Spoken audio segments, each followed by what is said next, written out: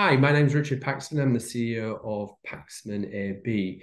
We are a publicly listed company on the First North Nasdaq small cap market in Sweden. And today I'm here to talk to you about our company, Paxman Scalp Cooling. I'm going to share a few slides with you to go over a little bit about the company and an update, and also talk a little bit about our last year's results and our Q1 results as well. So let me share my screen. Okay, so a little bit about Paxman Scalp Cooling. So for those of you who have not been introduced to us before, we have a product that's used to prevent chemotherapy-induced alopecia.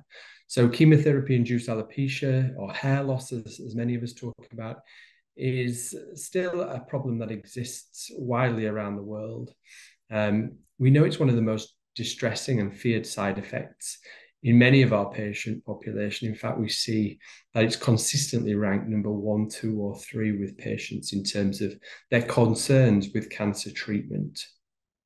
We have developed a device, in fact, over 20 years ago, after my mum had cancer, that is used to prevent or reduce chemotherapy-induced alopecia in about 50 to 60% of patients, depending on the drug regime. Just as a bit of a background, we use cooling devices which pump a liquid coolant around a soft single patient use cooling cap or reusable cooling cap that a patient will wear for 30 minutes before chemotherapy infusion, so at the cancer center, throughout the alopecia causing chemotherapy, and generally for 90 minutes afterwards. And this works really by cooling the scalp to around 18 degrees Celsius or 64 degrees Fahrenheit. What happens is we induce vasoconstriction, so we restrict the amount of blood flow and chemotherapy to the hair follicles, so reduce drug perfusion. And we'll also see less drug diffuse through the cell membrane, both actively and passively at those temperatures. What we have seen as well is what we call a reduction in metabolic rate. Reduced metabolism means reduced cell division, and therefore less uptake of that chemotherapy. So all these mechanisms really support the protection of that hair follicle. And as I said before, it works in around 50 to 60% of patients. If you look at our clinical data, we've got about 8,000 study subjects now across the world with large randomized control studies, large real-world evidence, registries. And what's really great is we really have an inclusive approach to our clinical data. So looking at different ethnicities, different hair types, men, women, different tumor types, and different chemotherapy types. We're very committed to our ongoing research program, which I'll touch on shortly, looking at improving what we do from a hair loss perspective. And also we have a number of clinical trials open throughout there. So constantly investing and doing more to improve what we do and understand more about what we do as well. So onto the company a little bit as well. So here we've got a little bit of an idea of our team. Incredibly impressed with our organization. We've seen some significant growth in headcount over the years. We're still a small company, but from 2017 to today, inclusive of our Canadian entity, which is not actually listed on here, we've got about 90 employees. Very strong senior leadership team, which drives the business from the United Kingdom, including our VP in the US and soon to be our GM in Canada. And then now a much stronger middle management team. So we've taken a lot of time to invest in getting the right people in our organization with a mindset to really grow and deliver on our investments over the coming years. We don't expect to see large numbers of increases in headcounts over the next couple of years. We've really built that good, strong infrastructure. Now it's about gaining efficiencies and really taking the business to that next level. I'm very passionate about this slide. It's about our people and our engagement. And this is something I'm very serious about in ensuring we continue throughout the year and beyond, of course. So we're just seeing about 92% of employees completed this survey, but we're seeing really, really strong engagement. Really people are invested in the company and agree and support our vision. And in other words, are really committed to what we do. I think we treat the people right in our organization, and they are ultimately what is driving this growth and our exciting future. So looking a little bit at the financials, so going back to 2022, if you look at our 2021 sales, we saw about 96 million SEK by the year end, really with about 50% from our US business, and then rest of world business delivering another 50%. What we saw is about 50% growth in 2022. So really, really significant, and really proud of that achievement, delivering 145 million SEK by the end of the year. Again, around 50% of the US business to driving that growth. And then you're seeing other growth within other markets. Our focus is to continue to, of course, deliver that impressive growth, but also, and I'll talk about this, improve our recurring revenues, but start to see Asia becoming a more popular and larger piece of our growth story. Just looking a bit at our cash flow and EBITDA, I think it's important to understand that we've been delivering now consistent EBITDA quarter on quarter, and I've maintained that into Q1 2023. Cash flow, we have a focus this year on delivering positive cash flow by the end of the year. We'll talk a bit about the investments that we've made over the years, but our commitment at the end of 2021 and beginning of 2022 was really to drive that growth, invest in some key areas in the business. So you'll see there's been a heavy outflow of cash investing in those areas up until really the end of Q1 2023, with now a focus on driving that positive cash flow and that consistent positive EBITDA as well. We're very confident we can achieve that. This just looks at some of the figures. Again, I can't go into all of these today, but delivering that consistent revenue growth as demonstrated, and maintaining some positive margins with a hope to improve those going forward from a gross profit perspective.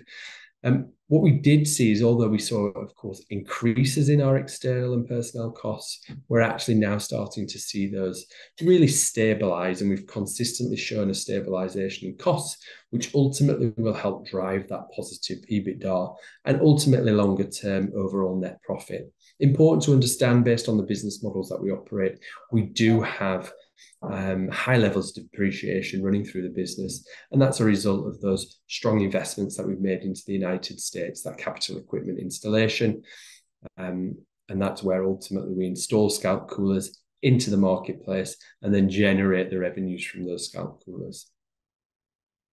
Looking at Q1 then, so as I explained very briefly earlier on, we've now incorporated in Paxman Canada. Paxman Canada will operate a little bit like the US company, in a sense that it'll generate recurring revenue streams, but we actually have our own people deployed in Paxman Canada, and there will be a slightly hybrid approach where ultimately we will deliver and install capital equipment in some scenarios in more smaller regional centres, but drive that recurring revenue stream at some of the larger cancer centres where we offer a full service provision. So we've got Paxman AB, that's the small public entity in Canada.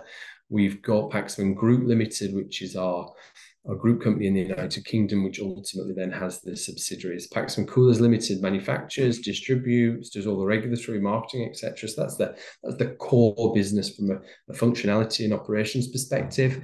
Paxman US Inc., our fastest growing part of the business and where we see most of recurring revenues. And as I said, Paxman Canada. This just looks at the last year and then our first quarter. So we saw some revenue growth in the first quarter, which is good. What we also saw, again, is as a whole stabilization of costs, some increases in some areas, but as expected, nothing to be concerned about. And over the period, we will see them being stable. And in fact, in some areas, we'll see some cost reductions. That positive EBITDA, lower than Q4, but if you remember Q4, the restatement of Forex gains played a key part in that drop in external costs, if you can see. So overinflated ultimately the figures, but then reduced the increase the loss at the end of the year. So really happy with Q1. As I said, stabilization of costs, strong sales growth again, and hopefully we can continue to deliver that for the remainder of the year. Just looking at where our sales came from, really a real mix across the world. The UK being a very strong market for us. The US continues to be strong, of course. Japan and Italy and India also showing some strong delivery, some strong opportunities. And that was very much our plan in terms of our capital raises in 2021 and 2022, and that was that real focus on globalization. Lots more to do, but happy and comfortable with the growth that we're seeing there. Here is a graph looking at patient income. Patient income really is the KPI relating to our US business. We see this ongoing improved trend, average daily treatment revenue, we call it, increases on a per day basis. And we are really driving utilization at the moment. A slight switch in our approach for the remainder of the year. So installing at less new sites, installing less equipment, and really focusing on transition from the self-pay model to our buy and bill model, which we can talk about more later. But actually really improving utilization across all of our sites to get the best return on investment and reduce some of that capital outlay as well that we've seen over the last few years. Recurring revenue is something that I'm very passionate about. You've seen consistent growth in recurring revenue over the years, albeit slight drop in overall percentage of sales based on the fact that we've seen increases in our capital sales across other parts of the world. But our 4 markets include Mexico, Japan, US, and Canada. Longer term, the plan is to improve recurring revenues, and we hope to do that through really our new product development and changes in business models where we can, implementing topical products to go with scalp cooling, consumable caps to support that as well, in markets where we can drive costs down to a certain extent. So we are committed to improving our recurring revenues over the coming years. I talked a little bit about the raises again. For those of you that know the company already, we've done a couple of large raises for the size of the company over the last couple of years, very much focused on internationalization, implementation of our buy and bill model, further work in the reimbursement area, and some high level of spend in the area of chemotherapy-induced peripheral neuropathy, which I'll touch on very shortly. I'm very confident that we've delivered on these investments and we're starting to see a return on these investments. I think it's important to understand that the large expense so far has been implemented, so especially in the CIPN space. And now we can really start to see the benefits that we've derived from those investments. So a strong ROI expected over the coming years. This just gives you a breakdown of where we've spent the money, whether it be research and development, whether it be part of our internationalization plan and oversized employees, the Canadian expense, etc. But the biggest spend really being on that capital deployment into the United States, as well as the development work that we've done in the area of chemotherapy-induced peripheral neuropathy. Now, buy and bill has been incredibly important for us. It's critical to our business in terms of improving utilization. One of the biggest barriers in the United States relating to the use of our device is the cost. Ultimately, each patient, as of today, in reality, is paying out of pocket up to $2,000 per patient. Now, that's okay if you're a wealthy patient or you're getting support in other ways, but actually the majority of Americans, with already high out-of-pocket expenses associated, means that's a difficult choice to take. So we must work hard to remove that. We've been working with the payers, the public and commercial payers. We've been working with the American Medical Association. We've been working with the guidelines to change that landscape and ultimately move towards a situation where the patients are receiving these receiving these treatments as standard of care and included in their insurance plans. That's meant we've had to shift our business model. In June 2022, we started to shift and move our current customer base to this new business model, which we call the buy and bill model, where ultimately we still install the equipment free of charge, but as of now, we sell the cooling cap to the provider, and the provider then sells the cooling cap to the patient, passes the cooling cap to the patient, but bills the CPT codes that we've developed to the insurer. So ultimately, now the provider should be able to cover the cost of providing the treatment, including the supplies, and potentially begin to make a profit where possible or make a contribution towards cost, which is more appropriate. As of the end of this quarter, we will have contracted with 45 locations on the new buy and bill model, but those will not all yet be operational. So just to get a bit of an understanding in terms of the return on investment, it costs around $7,000 to install one cooling system. The annual capital cost is around $2,000, so we depreciate that over a 5-year period. We see on average income of $1,800 per patient in our buy and bill model, and overall a contribution of $1,000 to our fixed costs. So ultimately, it takes about 2 patients a year to break even, and beyond that, of course, drives contribution towards profit. So it's a great business model. What we need to do, though, is get the switch and also improve utilization on site. But where we are operating this new business model, we're seeing some really big improvements in utilization. This shows our US income over a period of time, and then ultimately this smaller blue bar here is showing our direct provider income, so that buy and bill income. We have to push this forward. I think it's going to take some time to generate momentum, but we're feeling more confident month on month when some of the larger health systems are adopting this new business model.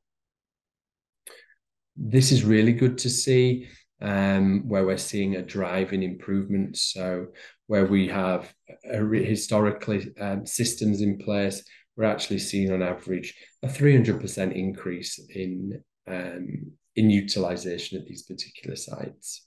In terms of results for providers using these hub services, so not all our customers use our benefits investigation hub services, but of the 203 patients that we've seen go through this, 163 had coverage. That's 80% of patients had coverage by their insurance for scalp cooling.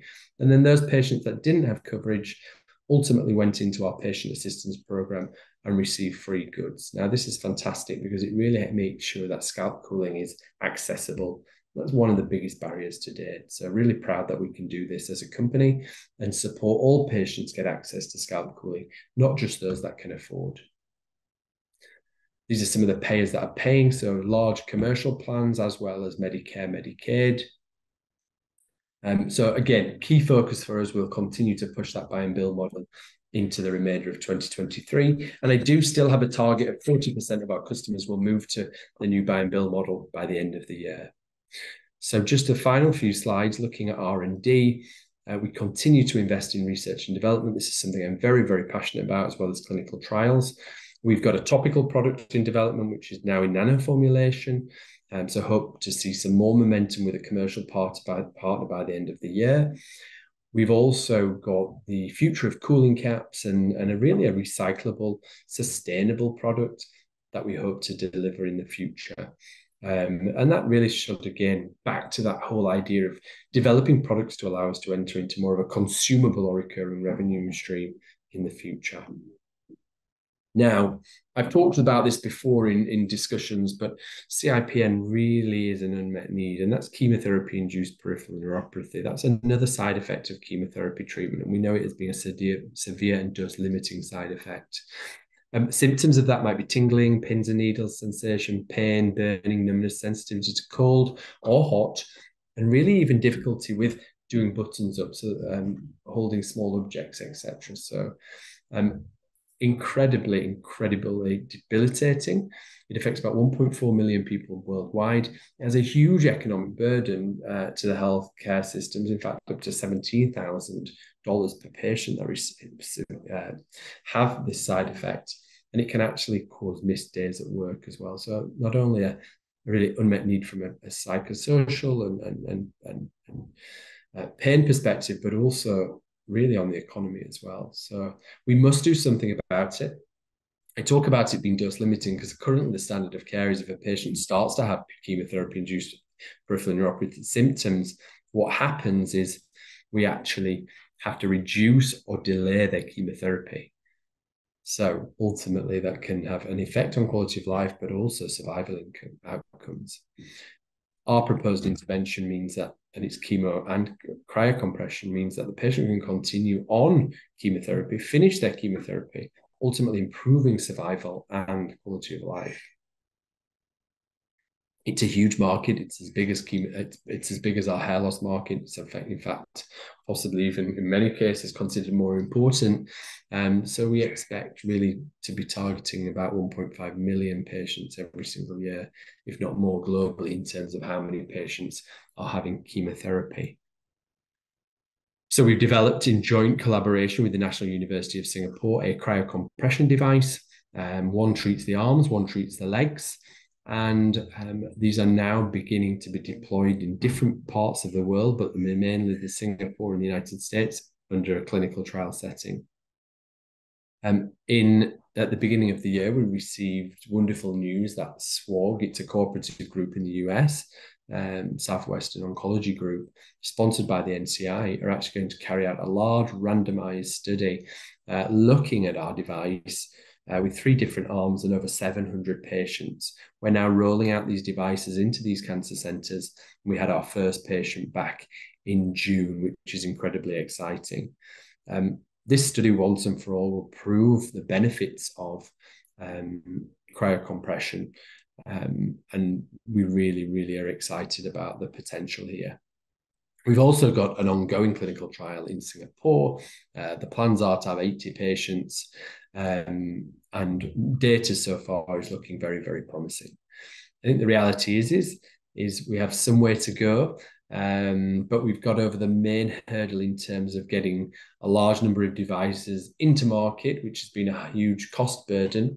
The next steps will be then to how we consider commercialization. But for a time period now, the main focus is the clinical aspect of things, gathering data not only on efficacy, but usability, driving improvements in our technology, and then ultimately putting a commercial plan together going forward.